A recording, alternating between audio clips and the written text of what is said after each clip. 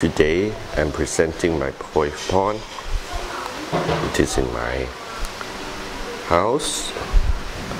It's about 7 years right now. It is about 60 cubic meters in capacity. It's 5.5 meters. Square shape with the 2.2 depth. Okay, we're gonna go to see the filtration.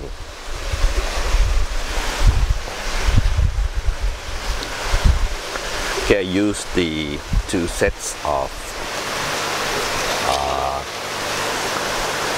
filtration system. The bottom drain is going to one set of filter, and the other 3 mid-level drain is go to another set of filtration. Each set it has the fixed bed,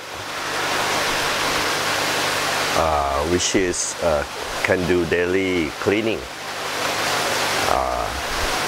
Use the plastic media, the similar media that we use for the moving bed.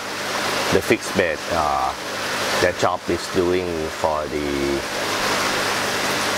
physical filtration, so it can filter out all debris very well. And to cleaning, it just use the air pump to turn on, and then we do the stop the air pump, and then the debris will participate at the bottom, and we take it out by the standpipe to this sump.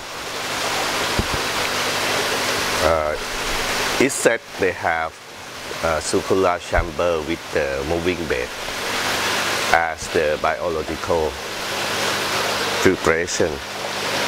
Is self-cleaning, very low maintenance. Just check whether or not the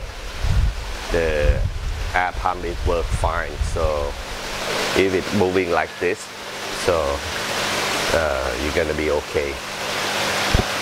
At the end of the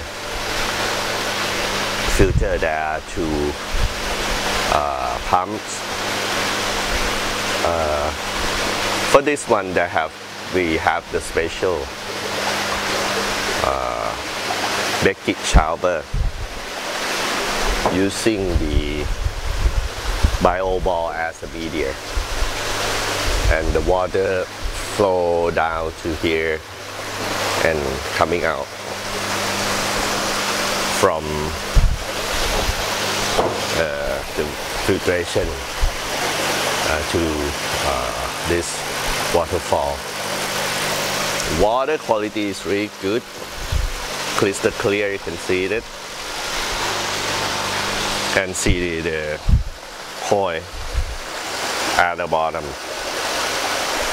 I'm very satisfied with it. The koi is now very happy, and we have a very good body shape of them. And definitely the other good things is the water quality. But yes, it's depend on the bloodline and also the quality of food that we feed as well. But we can say that the filtration system is very important to the koi hobby. Okay, you can see that the Shiro Usui.